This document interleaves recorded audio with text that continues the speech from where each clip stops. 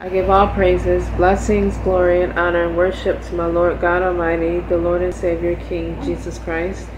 And I will read from Revelation chapter 22, verses 20 and 21, KJV, Lord willing.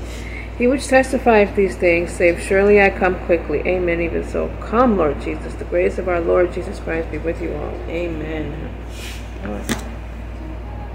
All right, so guys, I just wanted to quickly share one of my most memorable Jesus dreams, and it's actually comforting when I look back on it. It's been about maybe 7 to 8 years ago since I had this dream, all in my same apartment now. Thank you, Lord. So I remember in this dream, it's just Jesus and me.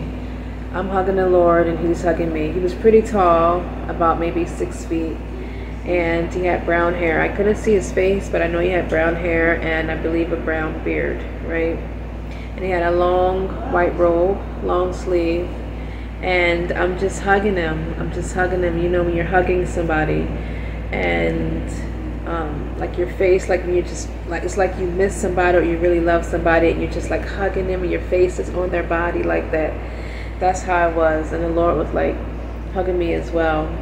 And I happened to look up at him and I said, you got the Father in the flesh, or you got the Father in the flesh of his Son, or something like that I said. And he gently just pushed my head back onto him and continued hugging him. And I'm just like hugging the Lord, and then I'm just hugging the Lord, and the Lord's just hugging me back. And thank you, Jesus, Lord, for giving me that dream, because I was really going through some stuff around that time. I was getting over this guy that I really cared about and had deep feelings for, and the Lord was letting me know that he was there with me, always have been here with me. Thank you, Lord.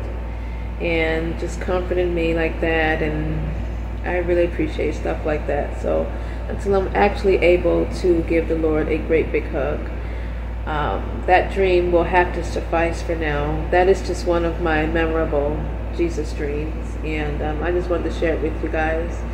And yeah, until then, God bless. In Jesus' name, take care.